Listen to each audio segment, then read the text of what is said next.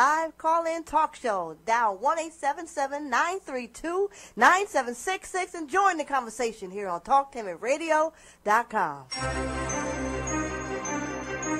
This is The Compensatory Concept with Mr. Neely Fuller, heard exclusively on TalkTainmentRadio.com, the world's greatest radio.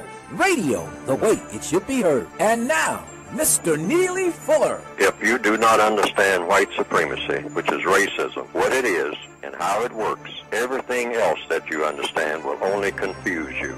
Only confuse you. Only confuse you. To you, we say hello.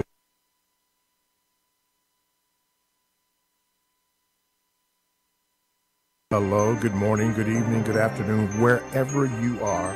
Welcome to TalkTainmentRadio.com. We go where you go on the world's greatest radio. You are now in touch with the compensatory concept with Mr. Neely Fuller Jr. I am your co-host, Mr. Bobby, and this is radio the way it should be heard. We are going to be talking metaphorically today about a subject that Mr. Fuller often refers to in the movie The Shawshank Redemption, but we're going to be speaking about a certain part of the Shawshank Redemption and have Mr. Fuller expound on it. The questions or the references are going to be metaphorically, but we're going to do this to lead you or suggest to you directions in the tearing down of these strongholds and to help produce justice. The title of today's show is going to be The Rock Hammer. You need to know what a rock hammer is and how it works.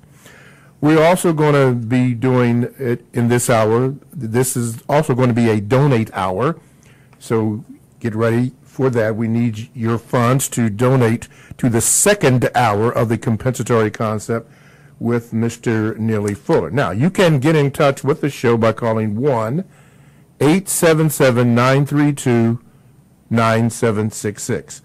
You can also go to the TalkTainmentRadio.com homepage, which was on the screen there. And what you want to do when you do that is hit the Listen Live button. Listen Live button, where you can listen live to the compensatory concept.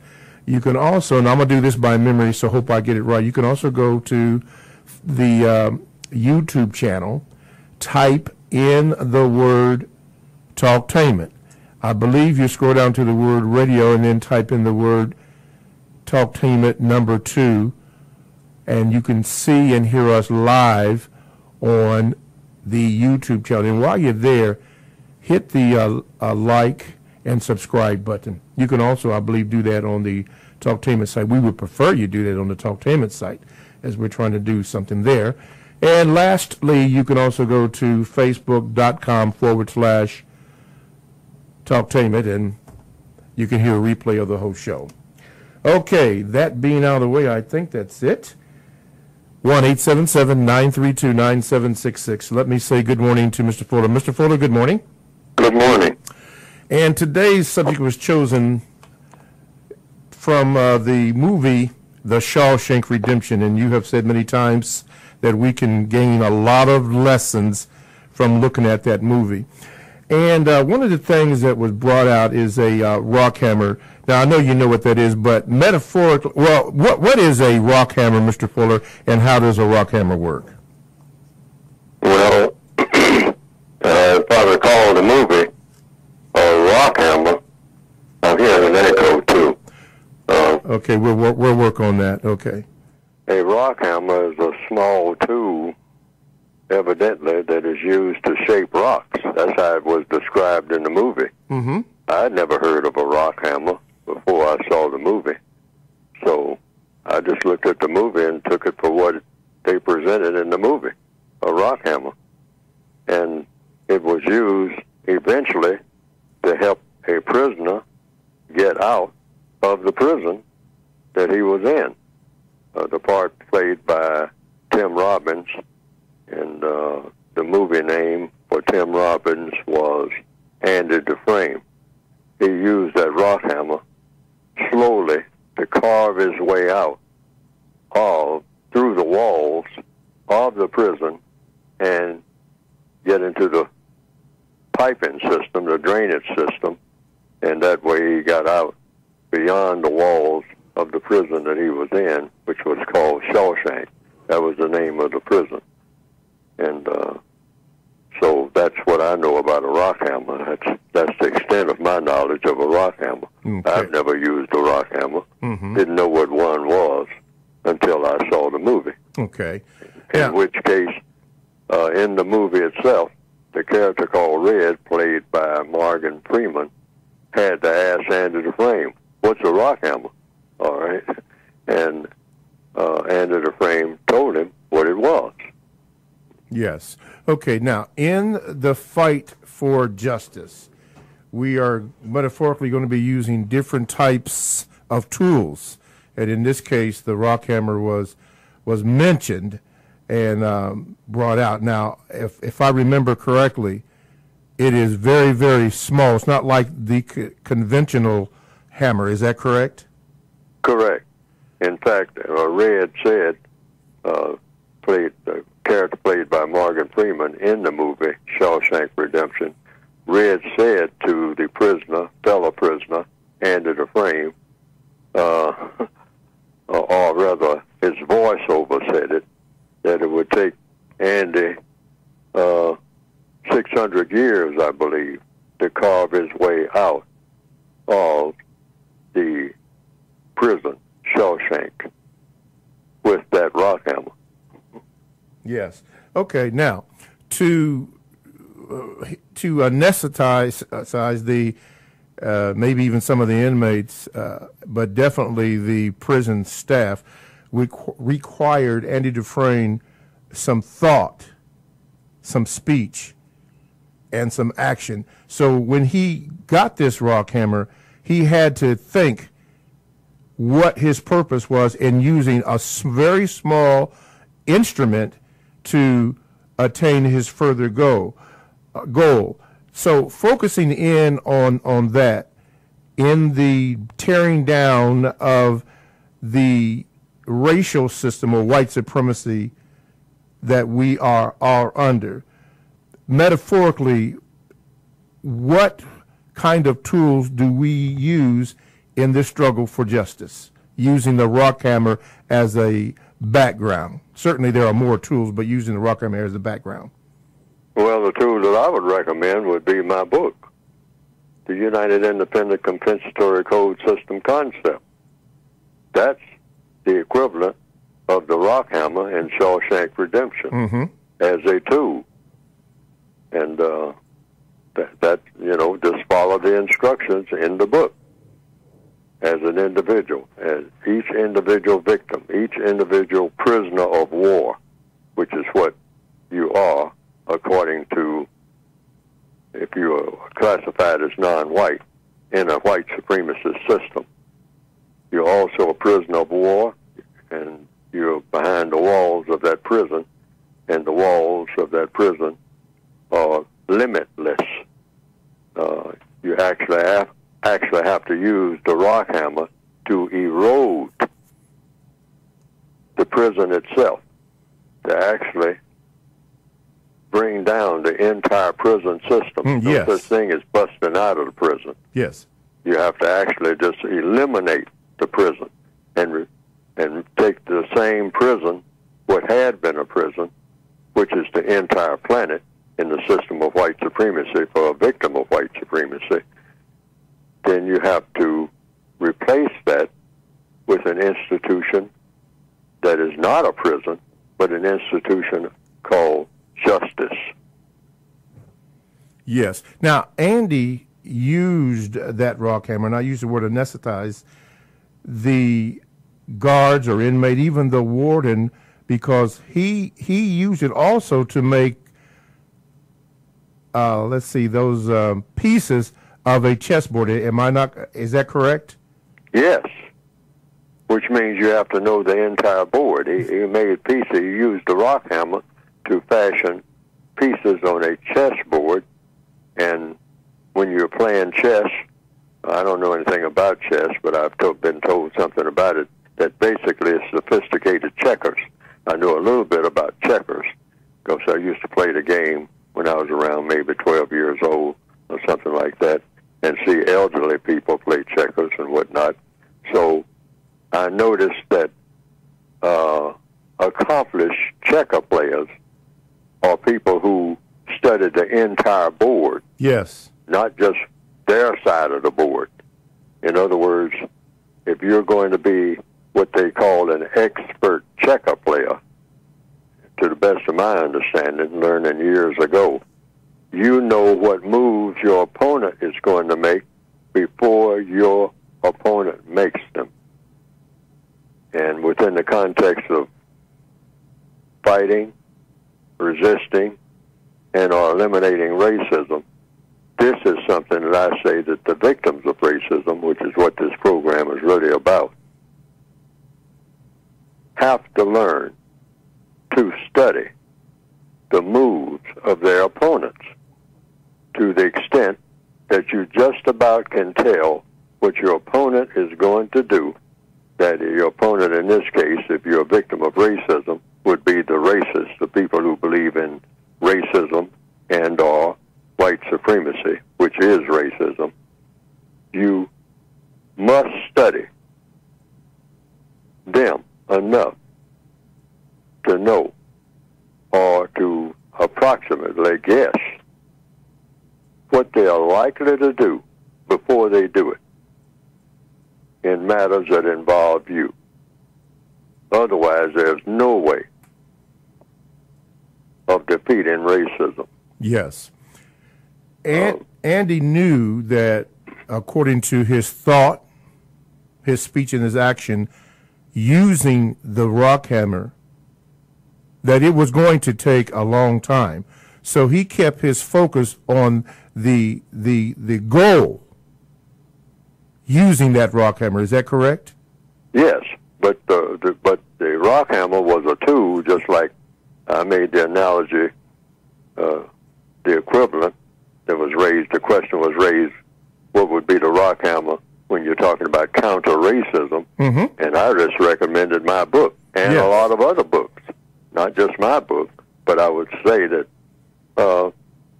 since I wrote it, a book that is designed to help a person do that, the rock hammer principle, that you could kind of start with that, and you read dozens of other books, and certainly you must do that. And books written by the racists themselves. Exactly. I mean, which is a part of it, of this overall strategy. Mm-hmm. But see, these are just tools. But you also work, and here's where I make reference to another movie. What did Michael Corleone say? Because you're dealing with gangsters when you're dealing with the white supremacists, with racists. They are gangsters. They are capitalistic, communistic, socialistic gangsters. Yes. The top of the line. The world has never invented anybody like them. I mean, as far as power and ingenuity. I mean, they put it all together. It's an excellent system for getting things done. But the problem is, it gets things done at the expense of many corpses, many destroyed people by the millions and millions and millions. But it gets things done materialistically. But then that's another story that we can talk about. Yes. That's the general frame of reference. Mm-hmm. But in order to bring it down, you have to study how it's put together and the people who put it together and how they go about operating in all 9 areas of activity: economics, education, entertainment, labor, law, politics, religion, sex, and war. You have to know how the races operate in all of these areas of activity. Otherwise, there's no way to efficiently defeat racism and replace it with a system of justice. Exactly. But the tools that you use, or any tools, words, that's what books are for, words. So you can read many books. You also look at television. A lot of people say, well, I don't look at television because there's nothing but a bunch of propaganda and whatnot. Well, you learn the propaganda. Always look at anything that exists. A leaf on a tree, a bird flying through the air over your head, something you may not pay attention to ordinarily. Why? Because it's there. Anything in your universe affects you, either directly or indirectly. Yes. TalkTainmentRadio.com is a 24/7 no-charge worldwide broadcasting facility with hosts delivering on various topics such as news, lifestyle, sports, law, health, wellness, religion, and politics. Now, here's one that I'm going to share with you, and it is Wiggins' World. Yes, host Stacy Wiggins will bring all the latest information that you need in his world. Now, I'm not going to tell you what that is, but I'll tell you what you can do. You can check it out on TalkTainmentRadio.com because it is exclusive to this radio station, and you will find it interesting, trust me. So all you have to do is go to the TalkTainmentRadio.com homepage, click on programs for the scheduled times. TalkTainmentRadio.com. That's radio the way it should be heard. My name is Mr. Bobby. I am the co-host on the compensatory concept with Mr. Neely Fuller Jr., and we've been talking, and we'll be doing this all throughout the show, about the rock hammer, metaphorically, in our fight for justice. And if you want to call in, you may. The phone lines are now open, 1-877-932-9766. As a matter of fact, we have a caller right now. Caller, go ahead. You are now on with Mr. Fuller. Go ahead, caller. Yes, thank you. Yes, I have a question for Mr. Fuller. In the 9 areas of people activity, is there any area which you may find there has been notably a chink in the armor, so to speak, or any type of loophole where victims can find a way through either around or through racist barriers, if that makes any sense? Yes, all of the areas of activity. Where there's great strength, there's also weaknesses. That's just a law of the universe.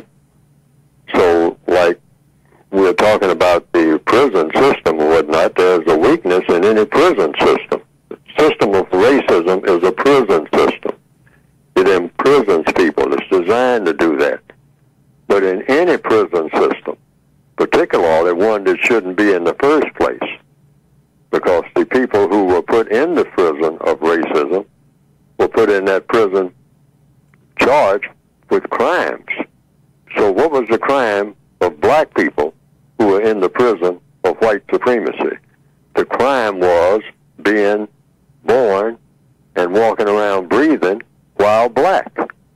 That's a crime in the philosophy of those white people who believe in practicing racism. That if you're born black, you are a criminal and should be treated like one.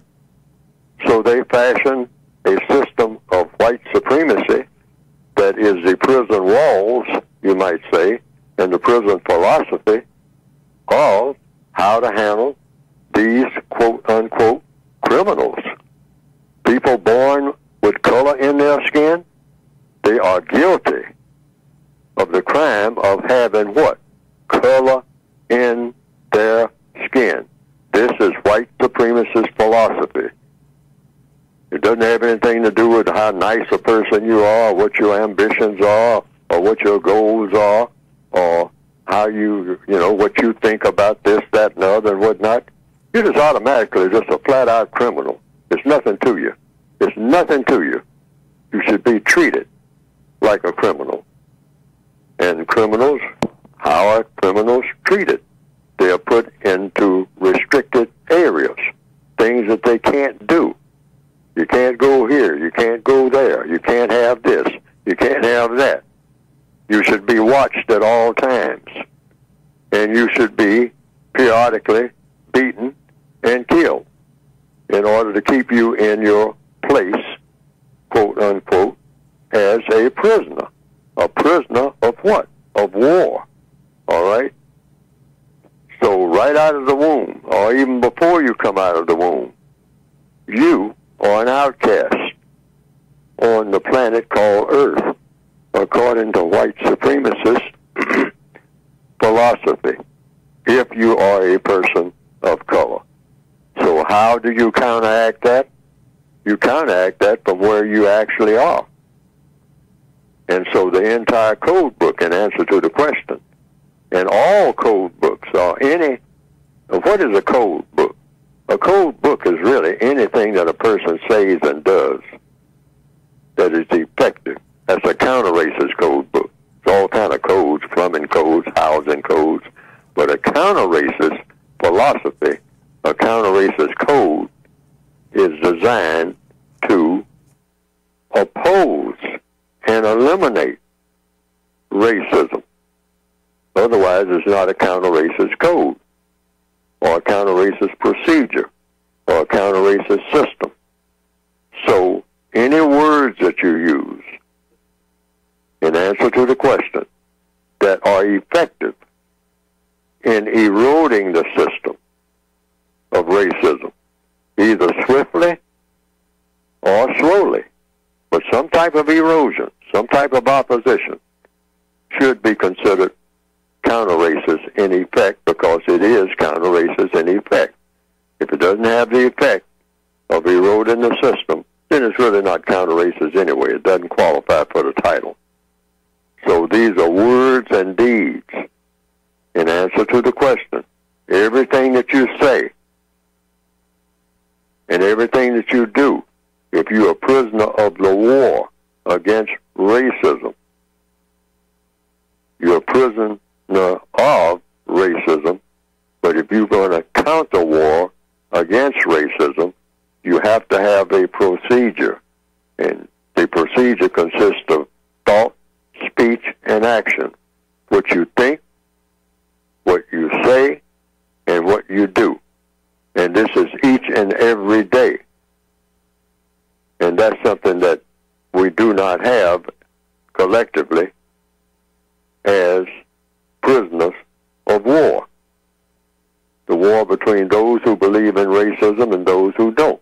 And we're already born prisoners. So in order to destroy the system of racism, you have to work from inside the prison, because that's where you are. Yes. You're no place else. You have to work from where you are. You're inside of the prison. There's no such thing as working outside. Yes. And so you have to adopt prisoner of war principles for getting out of a prisoner of war prison. Okay? It's the same principles. Yes, this is what Andy Dufresne did in the movie. Yes, he understood where he was.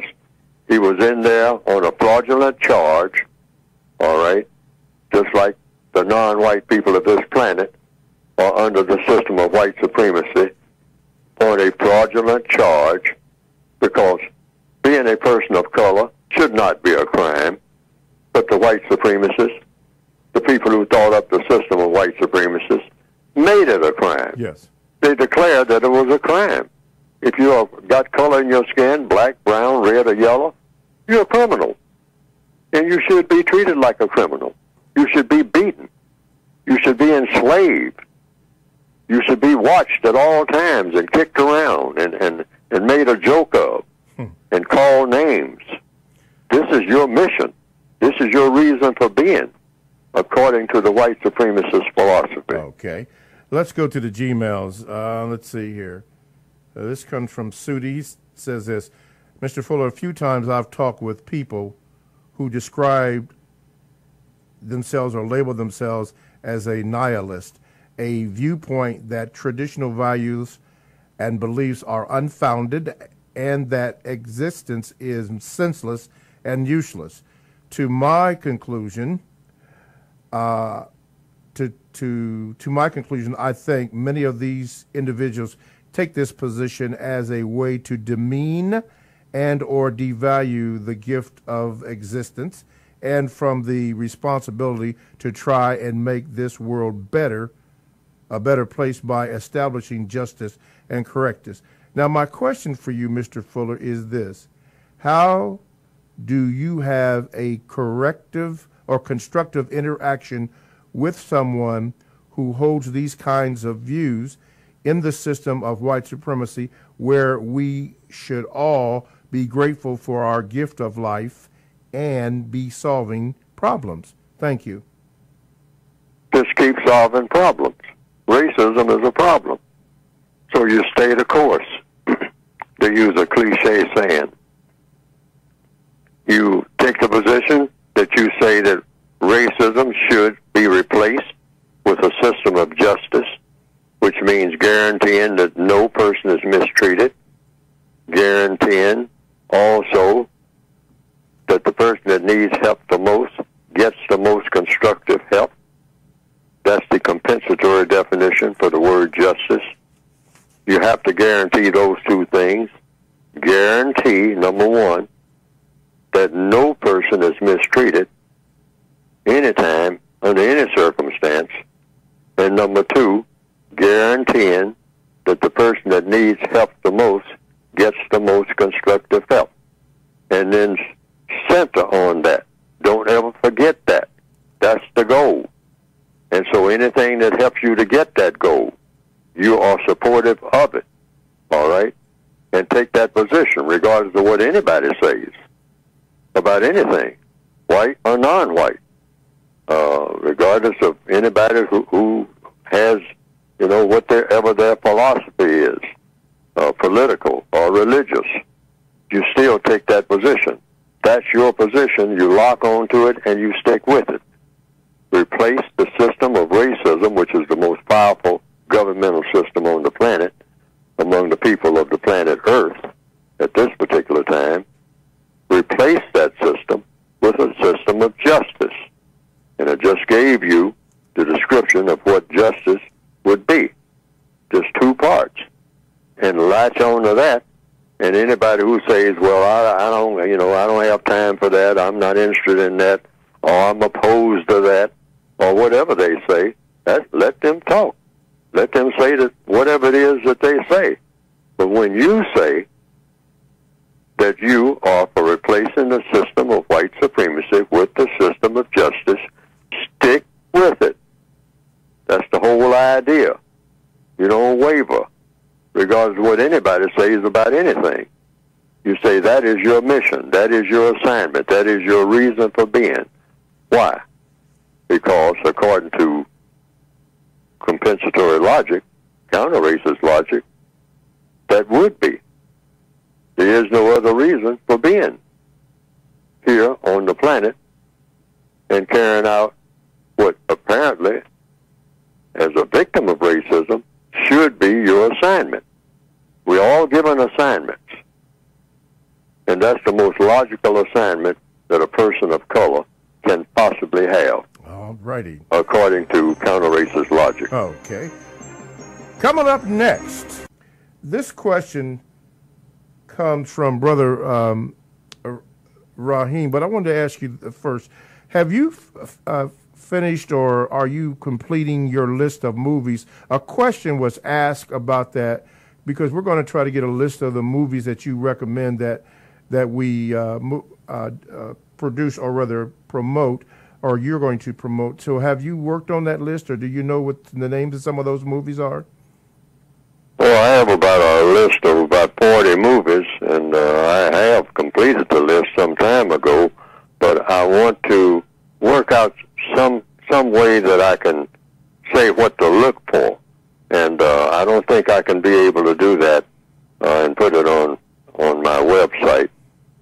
I can put the list on my website. I intend to do that. Yes. And you can also do it in TalkTainmentRadio.com if you wanted to. Yes, that's what we were discussing. Yeah, right. To put that up there. But I want all of the features, the lessons. See, I think that anytime anybody presents a book or a story or anything, fiction, non-fiction, or whatnot, you should look for it for the lessons. If you go to a movie, if the movie doesn't have any lessons in it, if it's just a whole lot of people moving around saying things and doing things, and you don't come out having learned anything, because for black people should learn something from every situation that they are looking at that they can use in a constructive manner. That is the whole purpose for entertainment, including this program, TalkTainmentRadio.com. Learn something. Try to learn something that you can use. Use for what? To solve whatever problems you have, because black people always said they have plenty of problems. So if you go to a movie, blockbuster movie or whatever it is, I mean, whatever new movie is coming out and everybody's lined up around the block to see, because usually we just go by whatever people hear about is, hey, you got to see this movie, man. I mean, this is the movie you got to see. This is a must-see movie and whatnot. You go and sit down and see that movie. I don't care if it's 3 or 4 hours long. You should come out of that movie with saying, now, it's one thing that I hadn't thought about, I mean, that I am going to take into consideration to improve my condition. Okay. In a very constructive manner, that I learned from having seen that movie, or having read that book, or having talked to that person on the telephone. If you talk to a person on the telephone, when you hang up that phone, you should be able to say, now, I got a little something out of that makes sense. Okay. All right? That I think that I can use for a constructive purpose. Otherwise, you don't have any business talking to anybody anytime. All right? Mm-hmm. Because you don't even know what you're looking for or what you're talking for. And we've got to get out of that habit. We got to start making all of our thinking razor sharp. What am I getting out of this that makes sense? Okay. And definitely that's got to be in that entertainment field, which we spend a whole lot of time turning on television, going out to see movies, going to see stage plays and all like that. Walk out of there with one thing in mind. What did I learn from having been here, from having had this experience that can be used by me to improve my condition greater than what it was before I went in there? Mm-hmm. That's the way it's always supposed to be. Okay. So in making up this movie list, it's a little difficult. You know, I have to do some thinking when I make up a movie list. And I have to have some idea about why I'm recommending that a person see that particular movie. Because that's a fast way of getting it without having to go through 4 or 5 semesters of schoolwork. Okay. I mean, to get the same principle that you can get in a movie. See, when people started setting up schools, originally, there wasn't any such thing as television and movies.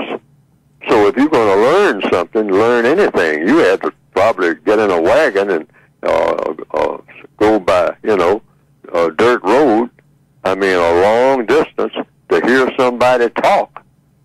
I mean, on some mountainside or something, because they didn't even have buildings back then that were adequate to house a lot of people. So people sometimes just stood up on a rock and talked. But you came away from there having learned something that you didn't know before. Yes. Now, you have a little thing right in your hand where you can draw information to you. All right? And movies are a way of doing that. Okay. And so you just fast forward. Hey, I don't have to go to no meeting and sit there for all day long waiting on a speaker to come out on a stage and whatnot, when I can get that same information by pushing a button. Okay. Brother Rakim, we're going to take this phone call first, and then we'll get to your Gmails. Okay, caller, you are now on with Mr. Fuller. Go ahead with your question. Am I on the line? Can you hear me? Yes, caller, go ahead. Hello? Okay, Mr. Fuller, good morning. Mr. Fuller, in your book, The Compensatory Code, you make a very fine point about constructivity in terms of how if the victims of white supremacy racism are engaged in the maximum degree of constructive and productive behavior, it's very hard for white supremacists to get there or to vent their spleens on them. When you look at the Asian American community, they face racism just as much as we do, but because of their high levels of productivity and constructivity manifesting itself in the fact that one of the two adults in their community has a college degree, one out of two people in their community is self-employed, it's very hard for white people to basically vent their spleens on them. So can you re-emphasize the point to the victims of white supremacy racism, why it is so important to engage to the maximum degree possible in constructive behavior and productive pursuits, please? Well, it's self-evident, or it should be, and that is you have two types of behavior, constructive, non-constructive. That's all. There's nothing in between. I mean, that's even in regards to animals or creatures or ants or flies or roaches or birds or babies. Babies are either going to do something constructive right there in that crib, or they're going to do something non-constructive. Okay, it's just two categories of behavior in the entire universe for all creatures in the universe. And black people, more than anybody, need to learn where their dividing line is, because we think it's just all the same. We've been taught that, trained that way by the white supremacists, that just do something, anything, any kind of old way. Just wake up in the morning and go around on the streets and whatnot, and just walk around, just do something. Oh, man, it's just something to do, man. I mean, it's all the same. You know, everything that you do is all the same, whether it's up, down, sideways. That's why we behave like that. We better to be that way. And that's the definition of the N-word. No direction. No type of concentrated thinking. No type of plan for anything. Just walking around bumping into things like a creature with no head. Okay? And so that is the difference. Constructive, non-constructive. It's not complicated at all. So what some non-white people, you know, and all non-white people have gone through it, or they wouldn't be in the shape that they're in. But some of them begin to progress out of that based on what?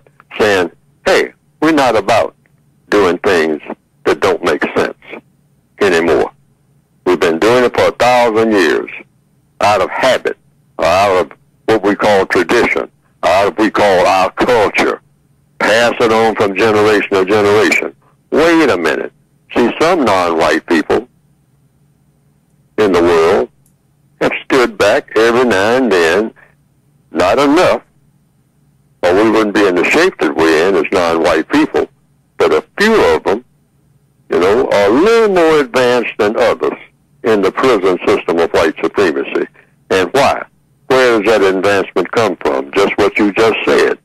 You said some people have stood back and looked at some of the silly things they've been doing for 1,000 years and say, we're not doing that no more. That's all it is. You just make a choice. I'm not doing this. I'm not contacting people. I mean, have another Mardi Gras. I mean, you know, no. I got more important things to do. We can have Mardi Gras after we straighten out all this mess. Okay? We're not going to have a celebration of this type and the other. We're not going to, you know, dance around a fire. I mean, you know, and talking about our ancestors and all like that. We're going to pay attention to what's going on right now and get some of this burden off of our shoulders. Dancing around a fire ain't going to cut it. All right? Another barbecue in the backyard is not going to cut it. We're going to pay attention to things that need doing first, and we can have the barbecue later. But pay attention to things that need to be done.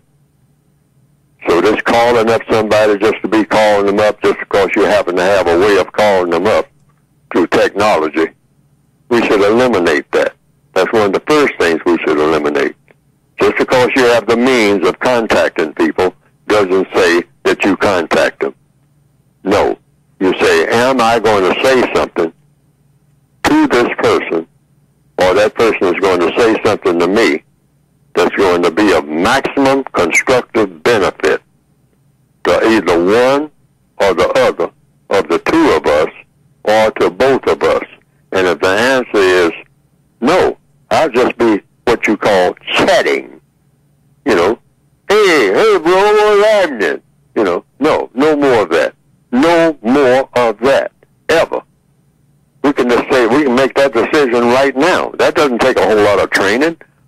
we keep thinking in counter-racist science that, oh, this is going to take a long time, and we're going to have to, this is going to be a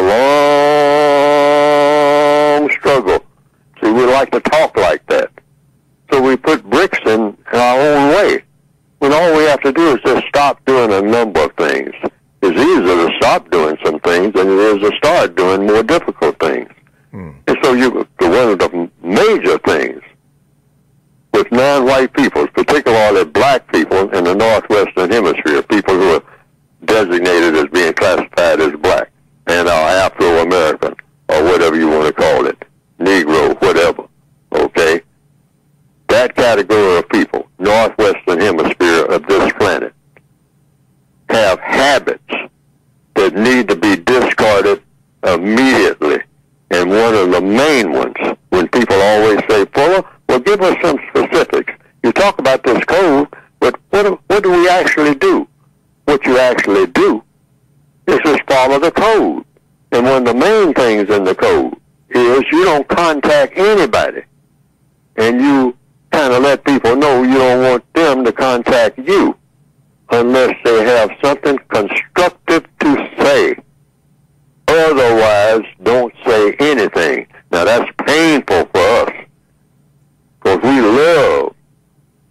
we are absolutely traditionalized, programmed into talking for hours on end and saying large quantities of absolutely nothing of constructive value. And we can stop doing that right this minute. Right now. That doesn't take any plan at all. Okay. TalkTainmentRadio.com. We go where you go. Download the TalkTainmentRadio.com app to your cell or to your tablet. That's radio the way it should be heard. My name is Mr. Bobby. I am the co-host on the compensatory concept with Mr. Neely Fuller. To get in contact with the show, the phone lines are open, and you may call 1-877-932-9766. But at this particular time, this is the time that we have scheduled for Mr. Fuller to speak about his book. So, Mr. Fuller, could you speak about your book, please? Yes, you can go to the website, producejustice.com. That's like in production of justice, producejustice.com. Quote, producejustice.com, unquote. And what will come up on the screen is a brief description of a basic textbook and an additional word guide. Basically, they're the same book, but I had to make 2 volumes because I couldn't crowd it all into 1 volume. So I separated it, the word guide, from the basic code book. And I have the revised expanded edition there. I also have the original edition of the basic code book. Recently, people have requested that. Oh, good. Because they said they got more out of that. Mm-hmm. They said they wouldn't have understood the revised edition. Now, I didn't understand that when people said that, because it's basically, I just updated the original edition. But they said there are a few things in the original edition that gave them a better thought process that is not exactly in the revised expanded edition. Mm-hmm. Now, I do not understand that, but some people have said that. So, since I go with whatever people better understand, because understanding is everything, okay? So I put out I now have by request, I put the original edition, Okay. the 1984 edition, up on the website, too. Okay. All But right. the 2 basic books that are there now for people is the compensatory counter-racist code and the word guide. But the revised expanded edition is the one, even if you don't get the word guide, I advise people to get the basic book, which is the revised expanded edition of the original 1984 edition. Yeah. Yes. Yes. And go to producejustice.com. Yes. As a matter of fact, all three books were up on the screen, right now. So that's good. Caller, could you turn down your radio? We're getting feedback, please. It's all on. Caller, could you please turn down your radio because we're getting feedback. Anyway, they had it on the screen, Mr. Fuller, all three books, and I'm glad to hear that the original 1984 book was on the up and by request. Okay, let's do this. Brother Rakim, I'm trying to get to you, but we have a phone call. So, caller, you are now on with Mr. Fuller. You can be heard. What is your question? Hey, good morning, Mr. Bobby and Mr. Fuller. Good morning. I was just here talking with my wife, my partner, and we're just discussing, the topic of white supremacy, and a realization that we've come to is, based on what Mr. Neely Fuller says as far as the people who can make a difference are not interested in making a difference, and the people who cannot make a difference are the ones who are interested and willing to make a difference. But we've realized that, in the black community, or, not really community because it's not a community, but within the nation, with black people the world over, and even non-whites, if you want to say, the people who are living amongst the people who realize what our problems are and want to make a change have no means of doing so. And, it's like we can talk all we want to talk and have conversations with white people, have conversations with black people. Black culture is a distraction. So, the majority of our brothers and sisters that we need in order for us to free ourselves are so distracted and so caught up in, celebrity, foolishness, and whatever else drama they got going on in their life. So what would your question be for Mr. Fuller then? Well, I guess it's more so a VGQ, and I would like to hear his perspective. Okay. I would like to hear his perspective on what I have to say. Okay. It's like where do you go? Because if all your people are so distracted, and the few of us who know better and are trying to do better, it's like we only get so far because it's only so few of us. Okay. And we're in a mass of foolishness, distraction, whiteness, and so I think some of us, when we get to that level, it's like we have to make a choice. Okay, let me give Mr. Fuller a chance to respond. Black people, are we gonna go? Well, I didn't really get to what I was the meat of it, because a lot of educated black people will basically try to be white in their demeanor and in their the people that they keep around them. They're gonna have more white people around them, but they're not focused on white supremacy. So it's like they're using the whiteness that they could be using is null and void because they've given up their essence of who they are. Okay. So let me say this, brother. I don't mean to cut you off, but we're up against time. So could you go ahead and get to the meat of it so Mr. Fuller can respond to it? That was it. Okay. That was it. I really am just saying, if the ones of us who do know better choose to surround ourselves with white people, then for the few of us who are aware and don't want to do that, don't want to go that route, what would you suggest as a viable and effective, constructive way of eliminating white supremacy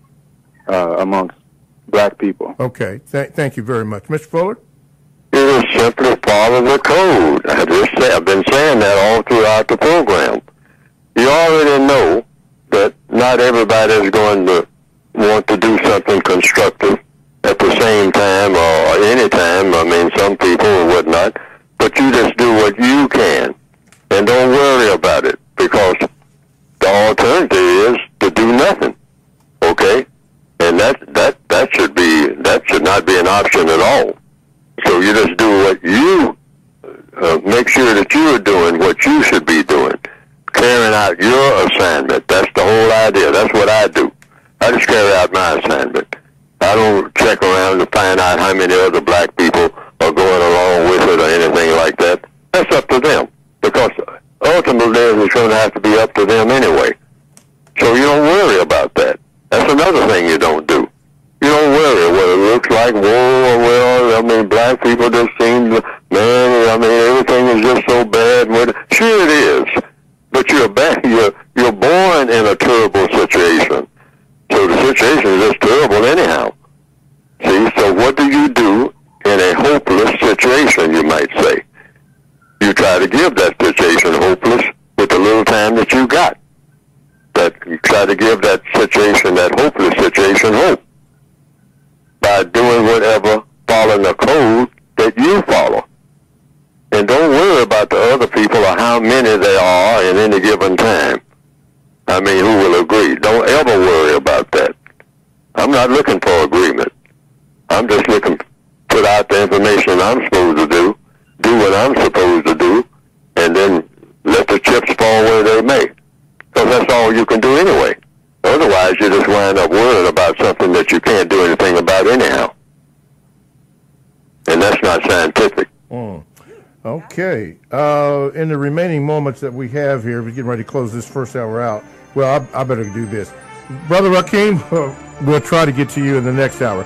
Thank you for the pleasure of your time. TalkTainmentRadio.com, the world's greatest radio the way it should be heard. Thank you for listening. We'll see you next hour.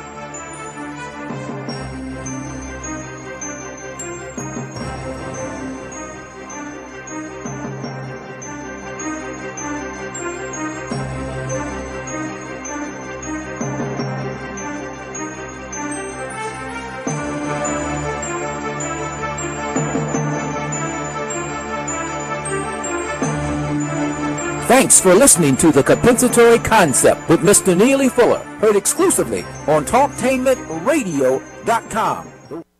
TalkTainment Radio, worldwide sound. TalkTainmentRadio.com. We give you a reason to come.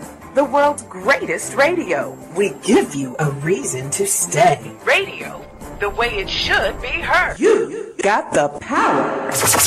The views and opinions expressed are those of the host and guest and not necessarily those of TalkTainmentRadio.com, the management, the staff, or K&E World Network, LLC. Live call-in talk show. Dial 1-877-932-9766 and join the conversation here on TalkTainmentRadio.com. This is The Compensatory Concept with Mr. Neely Fuller, heard exclusively on TalkTainmentRadio.com, the world's greatest radio. Radio, the way it should be heard. And now, Mr. Neely Fuller. If you do not understand white supremacy, which is racism, what it is and how it works, everything else that you understand will only confuse you. Only confuse you. Only confuse you.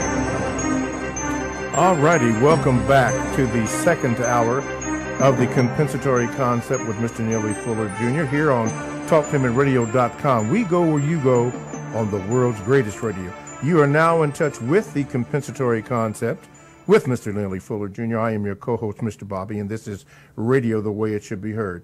Let's get this out the way. Your call-in number is 1-877-932-9766.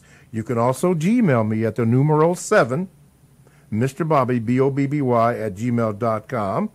You can listen live by going to the TalkTainmentRadio.com homepage and hit the Listen Live button, and you're right there with the Compensatory Concept because we are on the air now with Mr. Fuller. You can do that.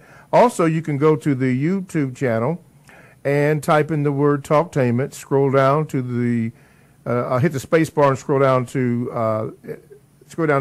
and then you'll see where you can type in the word radio and then Talktainment number 2. Do that, then you're live with us where you can see us and hear us, and hit the like and subscribe button. And then also you can go to Facebook.com/Talktainment if you want to hear the show in its entirety. Now, the day's topic is the rock hammer with the background of the Shawshank Redemption. If you missed it in the first hour, Mr. Fuller explained what that means, and Andy Dufresne, a character in the movie The Shawshank Redemption, and how he used a rock hammer to gain what he wanted, which was a freedom from the prison system. But we are speaking metaphorically against the fight against racism, which is white supremacy. Before I get to Brother Rakeem, hopefully I can get to him. We're going to go to the phone line. Okay, caller, you're on. You can be heard. Go ahead, please. Hello, yes. Good morning, Mr. Bobby. Good morning. Mr. Fuller. Okay, I have a question. Is the system of white supremacy, racism, the most powerfulest religion on the planet? Yes. Okay. According to evidence, a religion, first of all, what is a religion?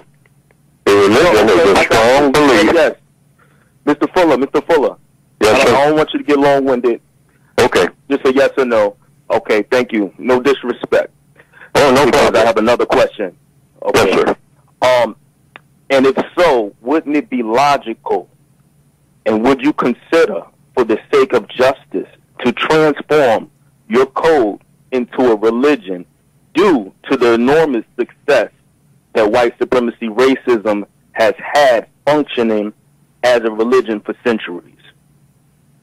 Well, a religion by definition, a compensatory definition, is a strong belief backed up by action.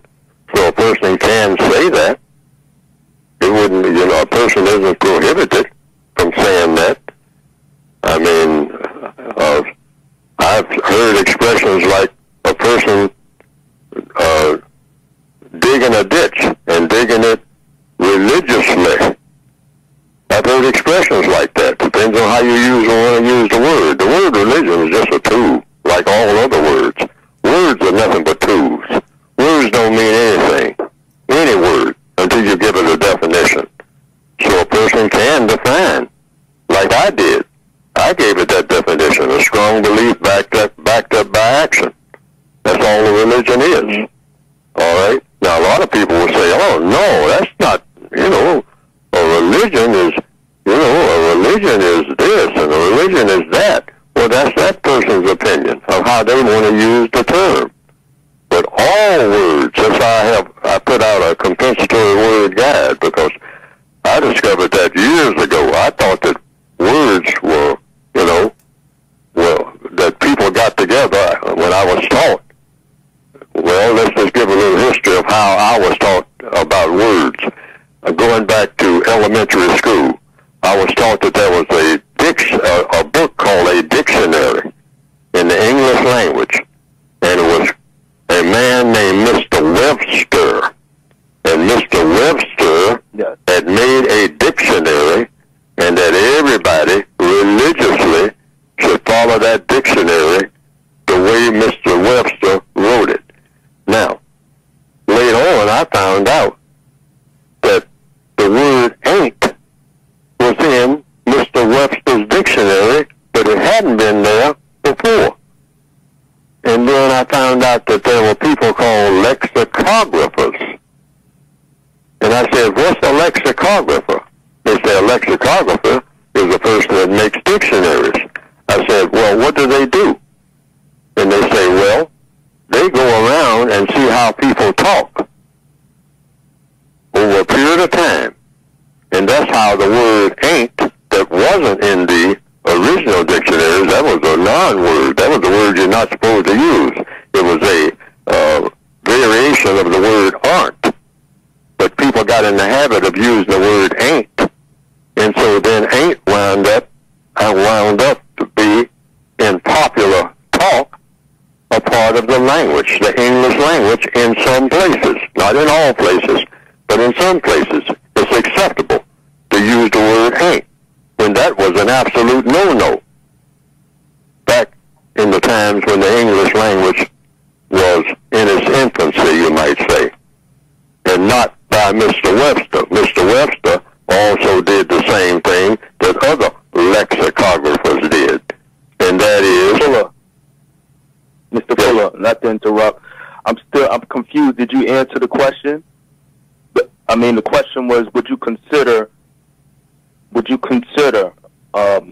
changing your code or transforming your code into a religion? Because you did indicate persons can do that.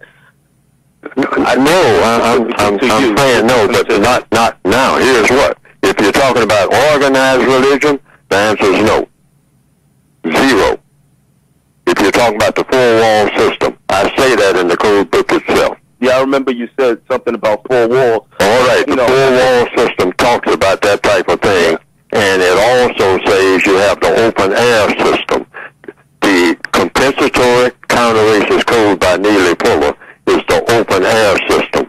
Why? Because it's a compensatory code. You already have all kinds of religions out here already. Now, if you want one of those religions, or if anybody who wants one of those religions, choose one. I mean, some of those religions are anti-white supremacy. There are some religions that incorporate that in there. Join one of them or form one yourself. But that would be the four-wall system, where you have an organization, where you have a preacher, a leader, and all like that. In the open-air system, each individual is his or her own leader. You can. Yes. And that individual person can say, well, my counter-racist activity is my religion. A person can do that. But that's your personal religion. The person standing next to you will say, well, it ain't mine. I mean, so that's their choice, too. Everything is individual choice. See, since you're addressing what I have written, no. The answer is no. If you're talking about organized religion around a group of people. About organized. No. Okay, well, then are you saying let's put the word religion on the entire code? Is that the question? I'm trying to understand the question now. Okay, let me be clear. Religion is something you practice, right? Not preach. It's something you practice. So, for the sake of justice, would you consider transforming your code into a religion?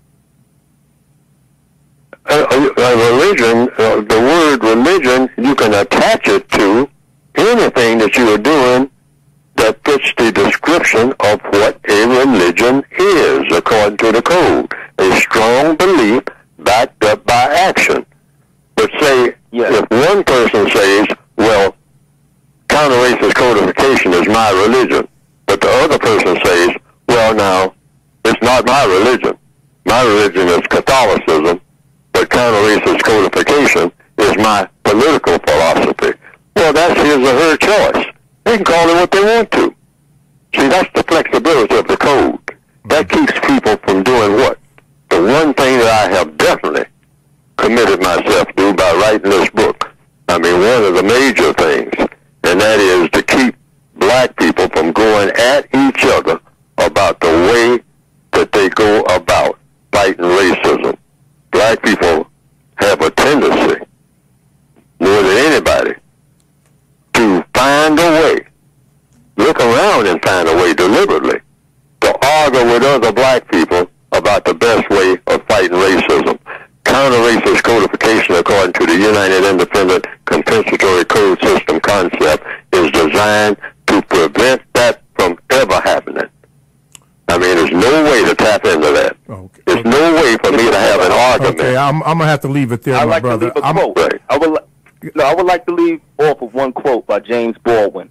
He said, to be a Negro in this country and to be relatively conscious is to be in a rage almost all of the time. I just wondered if Mr. Fuller agreed with that or disagreed with that or understood that quote. All right. Thank you for your quote there. Thank Mr. you. Fuller? Appreciate it. Yes, I understand the quote. Okay. Okay. And he said, do you agree with it? Well, it depends on what Mr. Foreman meant by being enraged and what you do as a result of the invasion. I think it was James Baldwin. Okay. Well, whomever it was. Okay, well, I would have to have a discussion with him about that, but I can't do that because these people are deceased. Yes. Okay. Let's go here. I've been holding off this brother for a long time, so let's get to his question. This is Brother Rakim. He says, good morning, Mr. Fuller. He says, according to compensatory logic, what is the constructive way to outlet the anger one may accumulate from dealing with non-white people who actively seek to bolster the system of white supremacy? by adopting the parts of the code that says you don't do that. What the next person does, standing next to you, there'll be a black person. I'll give this illustration. If I'm standing next to a black person, and I have done that, who says, it ain't no such thing as no white supremacy, and people that talk like that are talking a bunch of garbage, and I don't want to hear it, and I don't want to have nothing to do with people like that, and people like that should be, done this with and done that with. Now, I have actually sat on podiums where people have said that.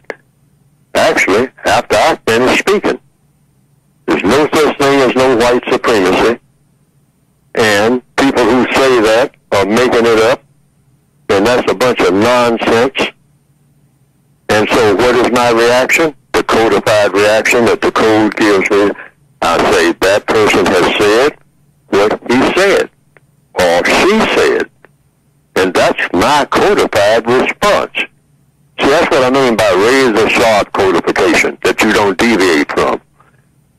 When a person ridicules everything that Neely Fuller says, I say, hey, you're saying what you're saying. And so everybody should listen to what you're saying. I have actually been at seminars where a person from the back of the room, at least one time, I can cite one instance, the Francis Cress Wilson Institute at Howard University, Blackburn Center some years ago. I'll give an illustration of what you're talking about. The person from the back of the room said, you are misleading the people. It's people like you. They're misleading the people. You're talking a bunch of garbage and whatnot. And I said, sir, calm down. All right? The compensatory code takes care of that. Because what you are saying may be true. So, the antidote for that is, step down here, sir. And I had a pointer in my hand, because I had a blackboard there. And I handed him the pointer, and I told him, say what he has to say. Give us the direction in which we should be going. And he took out a huge book and put it on the table, and then he started writing things on the wall, on the blackboard. Mm-hmm. And I took up a seat. Okay. Because, see, the code calls for me to do that. Okay. Hey, if you got you got something better to say than what I'm saying, hey, I'm not going to fight you. You get no fight out of me. This is not going to be an argument. Hey, say what you got to say, and see what the people that you're talking to say about what you got to say. You know, I'm not in your way. See, black people love to act like other black people are getting in their way. We love to play that little game. Or if it wasn't for this person, if it wasn't for that person, if it wasn't for that black woman up there in the Congress doing it, we would all be free. And if people would listen to me, we would have it all together. It's millions of black people who say that. See, but codification does not allow that type of game, period. It shuts it down. Shuts it down by doing what? By saying, okay, you got the solution to the race problem. That's what we want to hear. Come forward. Come forward and give us the solution with our dumb selves. And your smart self is going to now put us on the correct track. So the gentleman came down. He was surprised that I took that position. Yes. Or see, everybody in the audience started talking about, hey, Brother Fuller, we'll throw this Trump out of here. He ain't got no business. I say, no. You don't throw nobody out of nothing. No. We're not in the business of just trying to make more enemies and start another Negro fight. We got enough of that. I said, have this gentleman. He's a victim of racism, in my opinion, just like the rest of us. He has equal voice. He has equal voice with Neely Fuller. Neely Fuller is nobody's God. I'm not your God. The white supremacists say that they are. So I'm not trying to take their place. So come down, sir, and express yourself. And he did. But at a certain point, after about 15 minutes, the people in the audience said, well, we have heard enough of your point of view, so we'd like to hear, from Mr. Fuller to continue what he was doing. Yes. And so I asked the guy's permission. I said, can I continue you know, what I was doing, because the people in the audience said that they came here to hear me, you know, and that they have heard enough of you, so that's between you all. Y'all decide, you know. Got it. So the people in the audience said, come on up, you know, Fuller, you know. I mean, but they said, you know, they all patted, you know, the fellow on his back and all like that. He was much older than me at that time, all right. He was what you call an elder. So they didn't throw him out, and he went back up and took his seat because he had his say. He had his say. All right. No problem. All righty. TalkTainmentRadio.com is a 24/7, no-charge worldwide broadcasting facility with hosts delivering on various topics such as news and lifestyle, sport, law, health, wellness, religion, and politics. Now, here's one I'm going to share with you, and it's called New Money. That's right, New Money. Now, Drew and Janae talk about this, and have you ever asked yourself, what is money and how does it work? Or do you really know what money is? I'll tell you what, they have the answers for you on New Money. And that show is exclusive to TalkTainmentRadio.com. And all you have to do, because you got the power, is go to the TalkTainmentRadio.com homepage, click on for programs, and then go scroll under it, and you'll find New Money. Listen to it, get some ideas or suggestions, and work it out right there. All that is from TalkTainmentRadio.com. Radio the way it should be heard. My name is Mr. Bobby. I am the co-host of the Compensatory Concept with Mr. Neely Fuller Jr. We are really, today's program is entitled The Rock Hammer, and Mr. Fuller has been giving demonstrations, about that. We've gotten a little away from that because we do answer any of your questions or Gmails. But we're focusing in on the rock hammer, how Andy Dufresne in the movie The Shawshank Redemption took a little thing like that, a rock hammer, kept his focus, and used that to make his way to freedom. It took him a long time, but he did it because he stayed focused and stayed true to his own goal. And if you have the YouTube channel, you can see some of the references in there. As a matter of fact, they're doing it now. But this is what we're trying to do, is to bring our focus in on how to go for justice and defeat racism, which is white supremacy. 1-877-932-9766. This is from a brother in South Africa. He says this, at the time that this was written, July the 19th, as a matter of fact. He said, good morning, Mr. Fuller. Today is Mandela Day here in South Africa, and everyone is supposed to celebrate this special day according to the system. My question is to you, Mr. Fuller. Do you think a man can spend so-called 27 years in prison and come out and be president of a country without the usual suspects behind everything to control the minds of us in South Africa? Anything that the white supremacists do, they have in mind a plan to support white supremacy. That's just, I don't care what it is. If they put somebody in prison, it has to do with a plan to support white supremacy. If they let somebody out of prison, it has to do with a plan to support white supremacy. The white supremacists are very, very, very, very scientific. They don't make any kind of move that's not going to add to their power. They are experts at organized crime. So if I was going to, commemorate Mr. President Nelson Mandela, I would basically talk about what he was in prison for, what he was in greater confinement for, because he was already born in prison. Right, greater confinement. All right, but I call that greater confinement for 27 years, okay? But what was he in there for? These are the things that I would talk about. I wouldn't have parades, where people danced and ate and gathered around and slapped each other on the back. But this is just my the way that I look at it, I don't believe in that type of celebration. That's for when all problems are solved. But as long as problems are not solved, I believe that a so-called celebration, this is just my compensatory counter-racist opinion, it shouldn't be the traditional entertainment type affair. Yes.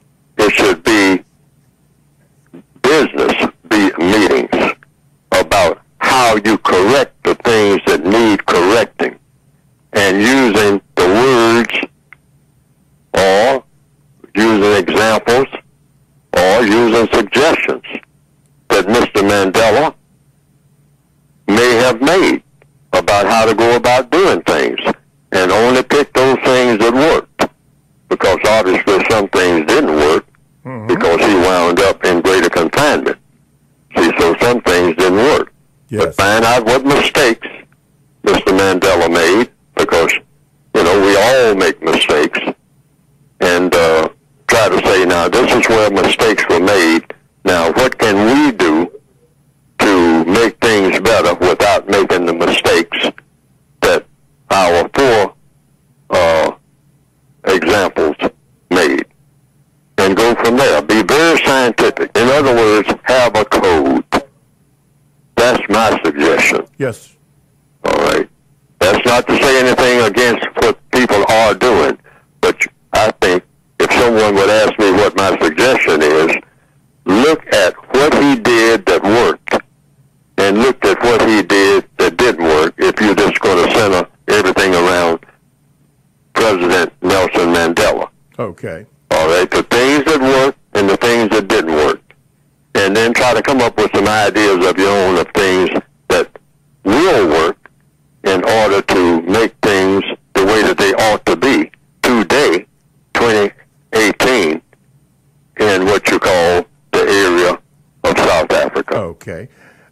In the first hour, Mr. Fuller, and speaking of racism, you mentioned the term, and I thought it very compelling, the term of that white supremacists and such like are the top of the line gangsters. What did you mean by that?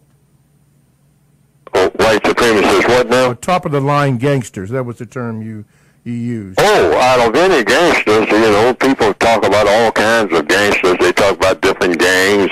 I mean, you know, Latino gangs and whatnot, and gangsters. And you talk about the New York Mafia and all that, and Al Capone, I mean, and his gang, the Dillinger gang, different kind of gangs, I mean, that are referred to all over the world at different times.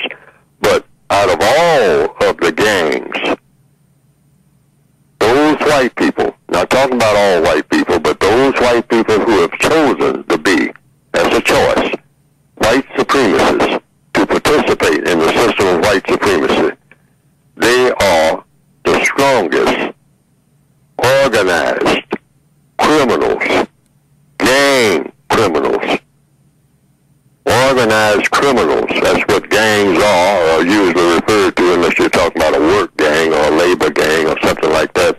That's a different use of the word gang. But if you're talking about criminal gangs, there's nobody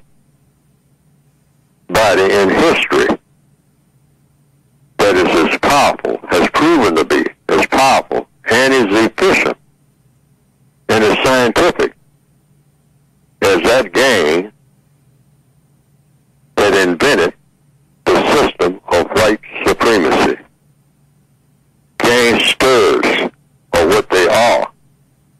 Criminals are what they are, who have criminalized under their regime all people of color everywhere on this planet called Earth. And that's what they set out to do, and they're the most successful business operation, because they're a gang, but they're also a business. They're the most successful business operation that the world has ever seen. There's no comparison. You can't compare anything with the power of the white supremacists. There's no religion or collective group of religions that are proven to be more powerful than the white supremacists. The some aspects of The Godfather brought that out? Oh, yes. The Godfather movies, particularly 1 and 2, is all about a gangster operation on a small level compared to the gangster operation on that massive level, the superior level, the superior gang, the supreme gang, and that is, in capital letters, the system of white supremacy.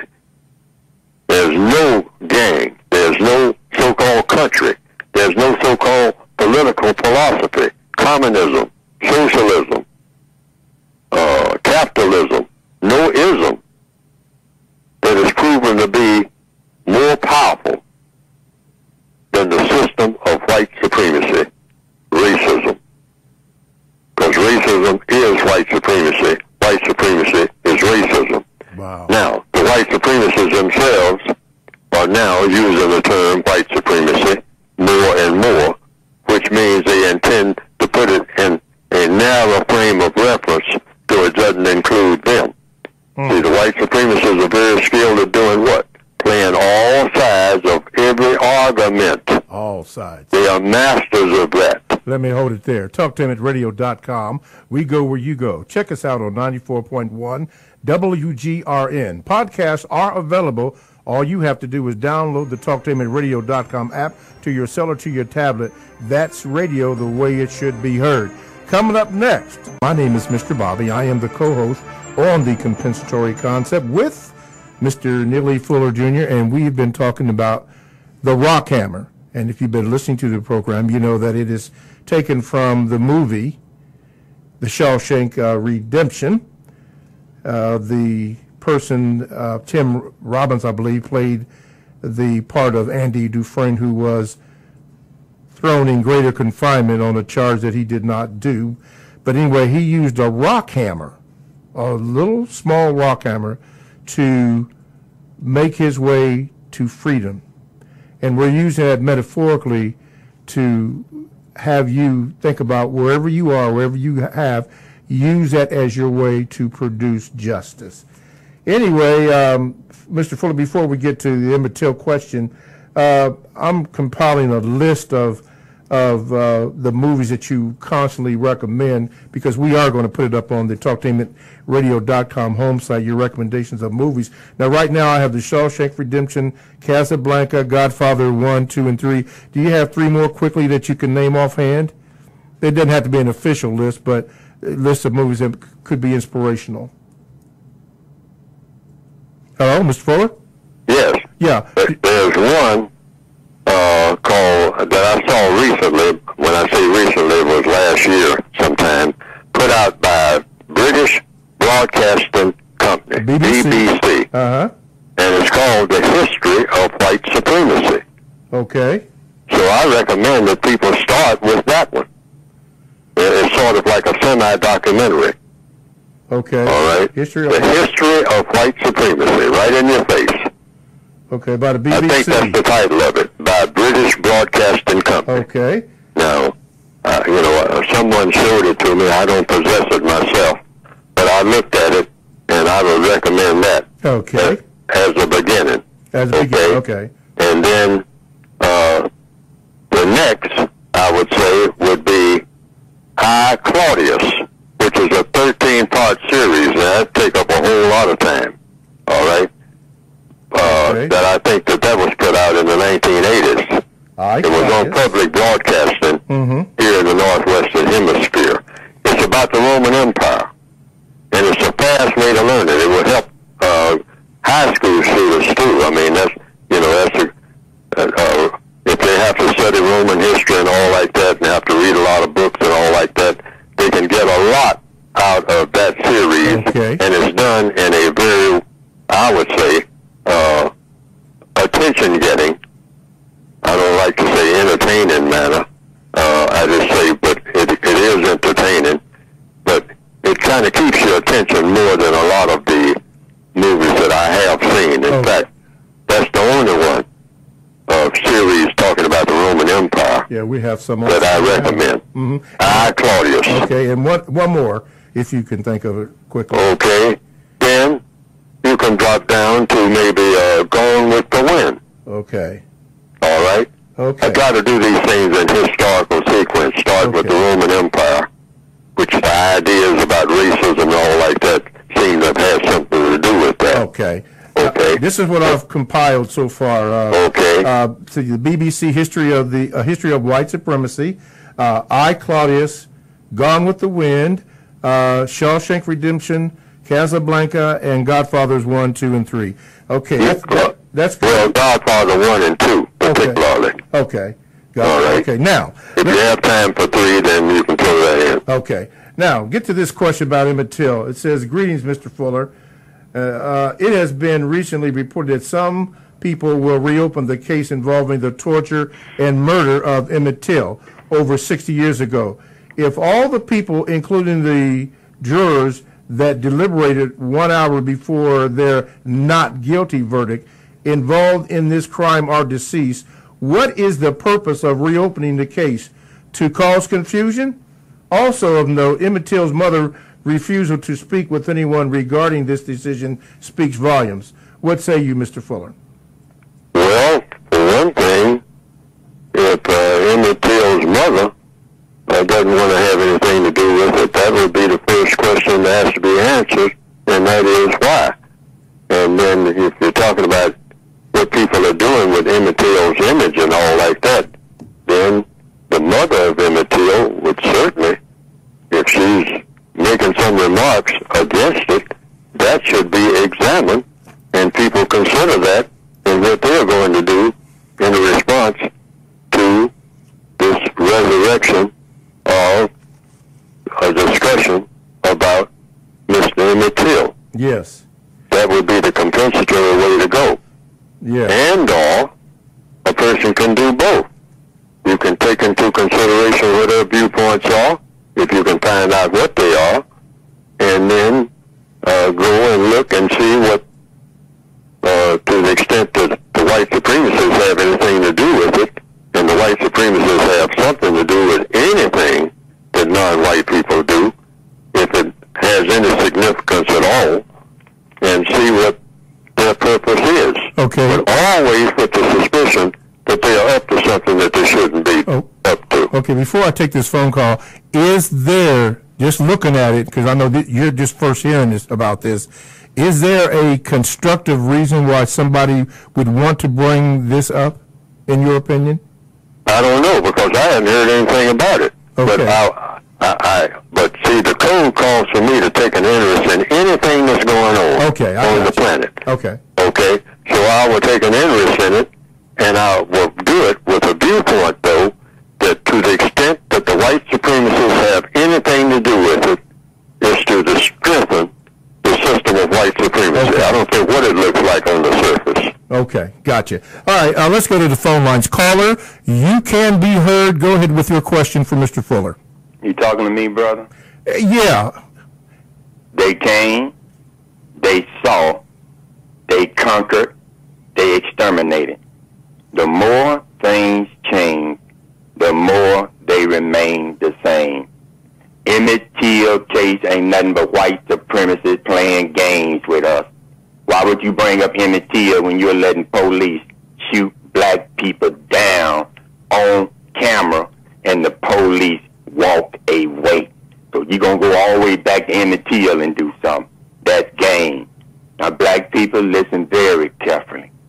Our time in these wildernesses of North America is coming to an end. This is what these psychopaths do. They conquer people, then eventually they exterminate them. If you want a chance for life, if you're able to get out of here, you can get some young child, grandchild out of here. Get them out of here. You're not going to run away from white supremacy. I got that. They run the planet and they run space. But you might go somewhere and be able to live your life out. Check this out. There's no government on earth fighting white supremacy. Everywhere they fight, those people are fighting for them to leave them alone and let them live a little bit. But they are not fighting white supremacy. Mm-hmm. Vietnam right now, they're not fighting white supremacy. Iraq is not fighting white supremacy. They saying, hey, boss, leave me alone. So that's what we have to think about. Okay. Trying to go somewhere and live your life out. Okay, wait a minute. This stuff. Okay, real quick, brother. No, you're fine. You're fine. I just wanted to ask you a question, but I need to ask Mr. Fuller, may I ask you a question? Mr. Fuller, may I ask this gentleman a question that's been burning inside of me? A lot of people have been wanting me to ask this question, so may I ask him this question? Mr. Fuller? Yes, sir. Okay, thank you. This is an open call. Trust me, I have to ask you before I ask him. Okay, brother from Chicago, you know, all this stuff been going over there. You've always mentioned about get out of here and go somewhere. Okay, where will we go? That's been the question. Where will we go if this is global? Where will we go? Each person would have to decide that. Remember what I said. I agree with Mr. Fuller. White supremacists run the planet and space. But where are they going to hit next? Right now, they are fin to exterminate black people. So if you go down in Mexico, they might not be getting ready to exterminate Mexicans. If you go down in Ecuador, they might not fin to exterminate them.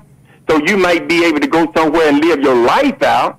But I don't tell people that they are going to get away from white supremacists when they run the planet. Okay. Now, people, Mr. Hitler and Mr. Mussolini did not overthrow the power structure in Germany and Italy.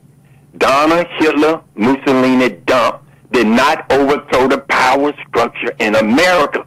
The power structure in America put him in to do exactly what he's done. And it's going to get worse. Yeah. The crazy talk he's doing is going to get worse.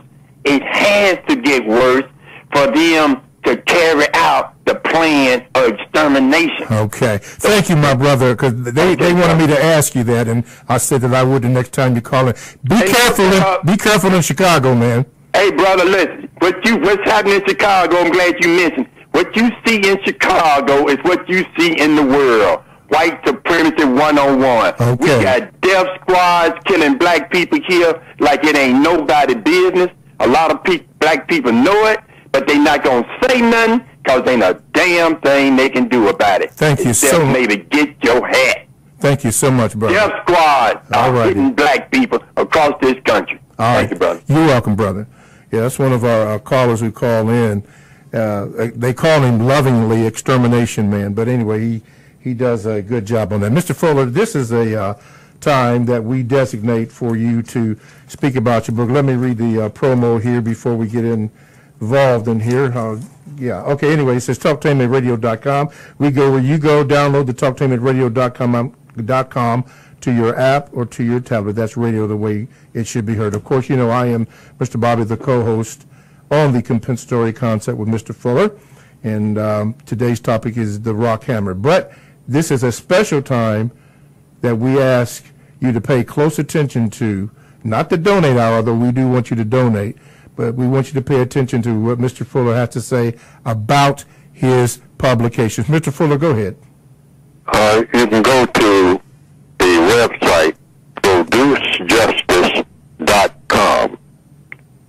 That's producejustice.com. And what will come up on the screen is a brief description of the basic textbook, the United Independent Compensatory Code System Concept, a compensatory counter-racist code. I have three titles here. I call one just as equal to the other, but the third one is more explicit. A textbook workbook for thought, speech, and or action for victims of racism. And of course, racism is described singularly as white supremacy. What I mean by singularly is that there is no other form of racism, even though the white supremacists will say racism takes all kinds of forms, all right? But it's just one that really counts. A lot of people may be racist in theory or in their desires, but only the white supremacists have proven that they are supreme in the field of racism. So that obliterates everyone who thinks that he or she is a member of a race, because the white supremacists determine what racism is, and racism is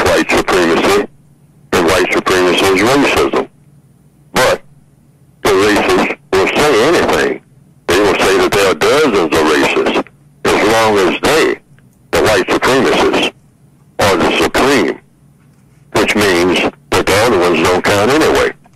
They're just labels. So they invented the system of racism, and that's what we should be singularly focused on. The inventors and the practitioners of the only form of functional racism on what we call the planet Earth.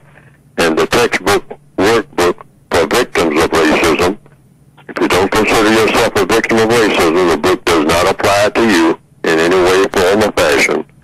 But if you consider yourself to be indeed a victim, because racism does have victims, somebody's got to be a victim. So it's just a question of who are the victims. So I say that I'm one. That's why I wrote the book. But it's designed for the individual victim.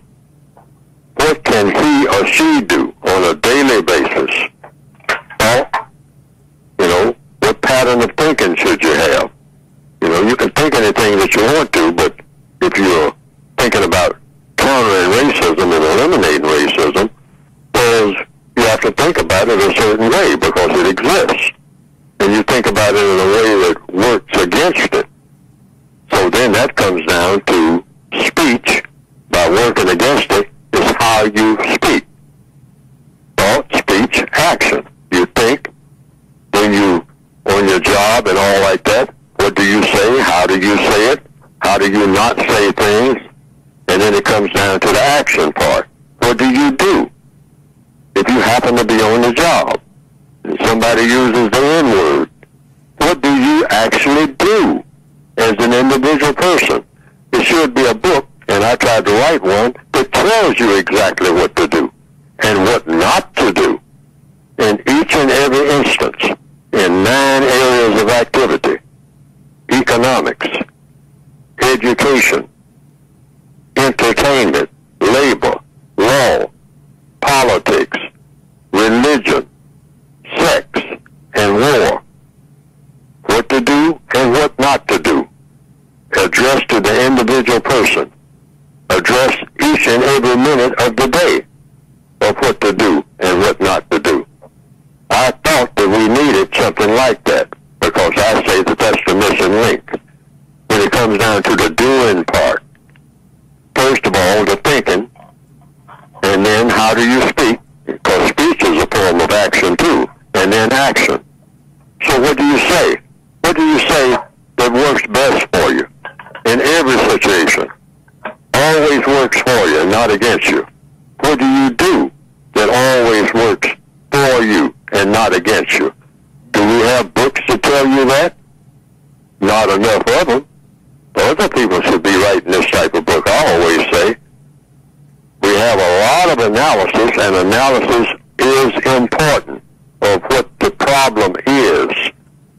But what an individual person can and should do each and every minute of each and every day. That's what I tried to write, to fill in the gaps, because people kept asking that question, and I was one of the first people among the thousands and millions, I guess, to ask that question year after year. What do you do? How do you, as an individual person, operate against racism? How do you think? How do you speak? When somebody says something to you, what do you say back? Exact words, not fumbling for words, exact words of what to say and what not to say and when to say it and under what conditions and to whom to say it and to whom not to say it. We should have guides, codes for that. All successful people have codes. All successful creatures, well, whatever you call successful, squirrels have a code. They follow the squirrel code, and it works for squirrels. It may not work for birds, but it works for squirrels. Now, victims of racism should have a code. Yes, sir. That's the one thing we don't have. Go to producejustice.com. All righty, producejustice.com. All righty, let's go to the phone lines. Okay, caller, you're on. Thank you for waiting. What is your question for Mr. Fuller? How you doing, Mr. Fuller, Mr. Bobby, Mr. Brother Nuko from Baltimore, where we hold the constructive action discussions here. And we're doing it this Saturday at St. Louis Drive in Baltimore, right across the street from Lake Clifton at 12 noon.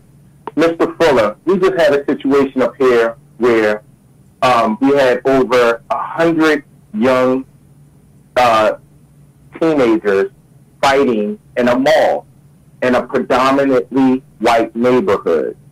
And a lot of people, as far as radio celebrities, I mean, not celebrities, but radio people are talking and telling the public to ask for an apology. Can you please express for my care unit in Baltimore, and I know we only have 6 minutes left, can you please express for the care unit in Baltimore and around the world how we should not ask for an apology? Never, ever ask for an apology. Absolutely. You don't ever ask for an apology. You don't ever ask for love. And you don't ever ask for respect. Now, an apology is something that should be given. Otherwise, it's no good at all. The white supremacists apologize all the time. They don't care. How many do you want, buddy? Hey, you know, we got a truckload of apologists sitting right outside the door here. I mean, you want 3 or 4, or I'll give you the whole truckload. How about that? You know, just go out there and pick what you want. You know, apologies all over the place. Signs saying apologies in all kinds of languages and whatnot. I apologize. Oh, I apologize. Oh, yes. Oh, wow. Oh, I apologize. Oh, I painfully apologize. I apologetically apologize. How many do you want? Well, we got them. We got warehouses of apologies. All right? So apologies what you want, you got them. Hey, you know, but because, you know, you value it so much, we can take the position that, well, we'll think about maybe giving you 1 apology, and maybe in about 30 years we'll give you 2, and that will slow things down, because since you value apologies that much, well, hey, we can play that game. I can give you a truckload right now, or I can give you just half an apology, and then the other half every now and then, every 100 years. I mean, you know, we can stretch this thing out, all right? Since we're just dealing with apologies here, we ain't dealing with nothing else. We're not correcting nothing, but we will apologize. But, you know, how do you want it? You want it on an installment basis, or do you want a whole truckload at once? In fact, we can, if you want it, we'll apologize in advance for all the things that we're going to do. Try that on exercise, buddy. You know? I've been answering to the question. Never ask for an apology. Why? It ain't worth nothing when you ask for it. It ain't worth 0. You ain't got yourself nothing. You just think you got yourself something. And never ask for love. You know, there's an old song. I told you that I love you, now get out.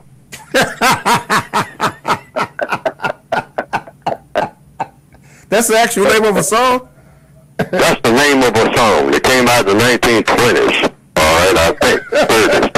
Okay? I listen to that song. Negro, you can add that to the song. Negro, I told you that I love you. Ooh, I love you. Now get the blank out of here. All right. Okay. All right. See, we always go for the drama rather than substance. We got to get out of that. Oh, apologize to me. Oh, I need your apology. You don't need nothing of the kind. Compensate for all this damage that you've been doing. And an apology don't know where to cut it. There ain't nowhere in the neighborhood. Got you. Make things the way they ought to be. Okay? In every area of activity. And then that last one, respect. Black people kill each other all the time about, give me some respect. That's another thing you never ask for. You give yourself respect. And what is self-respect? Self-respect is you refuse to tell your Okay. Absolutely. Okay. All right. Thank you, Mr. Fuller. Hey, Brother Muko, I'm going to call you off air, okay? Okay, sir. All right. Thank you. All right. Thank you, Mr. Fuller. Thank you all. Thank you all for listening, and thank you for participating. Yeah, now this is the Rockhammer. Final words you want to say about Rockhammer before we... Well, the final word is we all need a Rockhammer, which we all need a personal code, which means do the things that work. Stop doing things that don't work. Okay? Have a code for everything.